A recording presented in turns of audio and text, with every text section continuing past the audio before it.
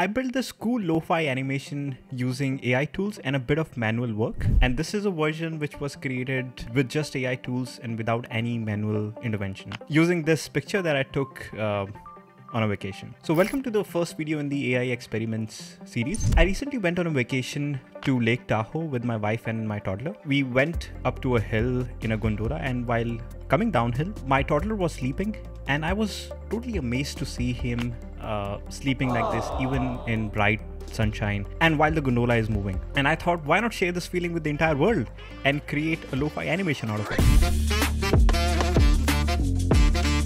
So all in all, it is like a 5 steps process. The first step was clicking the picture, which I had while on my vacation. Then the second step was converting it to a cartoonish form, and seeing the Ghibli trend, I think it was a no-brainer. But I had to do multiple iterations on it, like multiple versions of it, because the first reason was the colors. The default colors were very light, and I wanted like a darker version. Then the second reason was the assets that I needed for step 3, which we'll talk about in a moment. Then step 3. So this is ideally like the last step, because you can ask AI to do the animation as well. And this is what the AI could generate. So I used this tool called app.KlingAI. So the first version that it created was this one, which is very real. It looks 3D.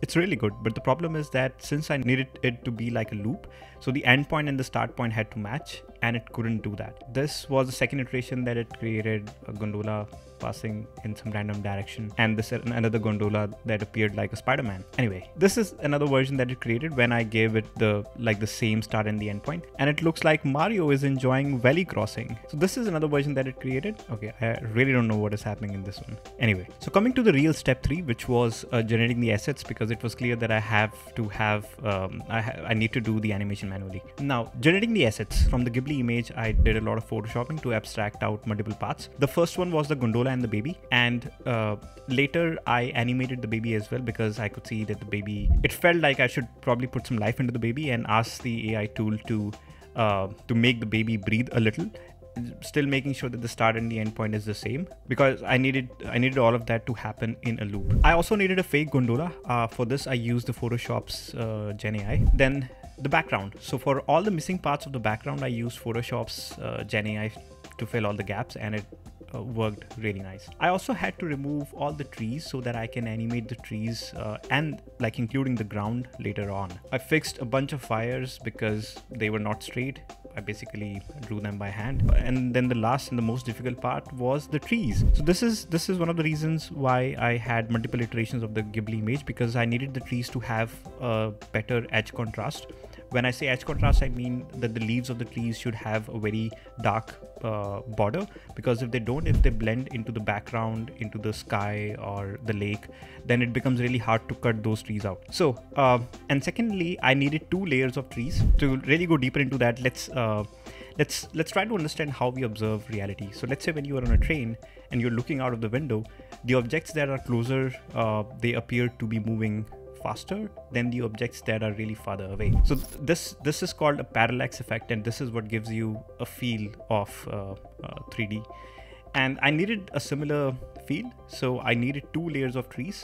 The layer above should be moving faster than the layer below. And the other challenge there was, so let's say, so consider this as the ground.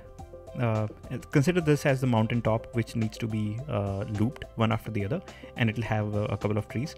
Now the problem is that the top left of this picture need to match the bottom right, because if I need to loop it, I'll have to loop it like this, and if these things don't match, it'll create a problem, because it'll create a visual artifact and things won't look the way they should. Even for this case, the Photoshop's Gen AI helped a lot. So after moving a few things around, generating a few things, I was able to achieve this desired effect on both of the layers of the trees that I generated. Now, step 4, the animation itself. And this was the easiest part. I used After Effects.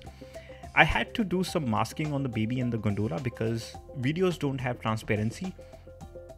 Like if it was an image, it was very simple. I could go to Photoshop, then use this either magic lasso or magnetic lasso and call it a day. But since videos don't have transparency, I had to do this manual masking on the baby and the gondola. Then I had to animate the gondola that I created. need to make sure that it's actually following the wire that I have above. Then I imported the two parallax layers that I created for the trees and used this effect called motion tile. So this is like a really cool effect using which you can animate a particular image in any direction and have it repeated as well. You can move it around, you can match the edges and whatnot. So the way I created the assets using Photoshop, it really helped applying this effect seamlessly. And this is how the result looks like. It's even playing in my background right now. And step 5, the last one, was the audio. So I came across this super cool tool called Udio, and it is a breeze.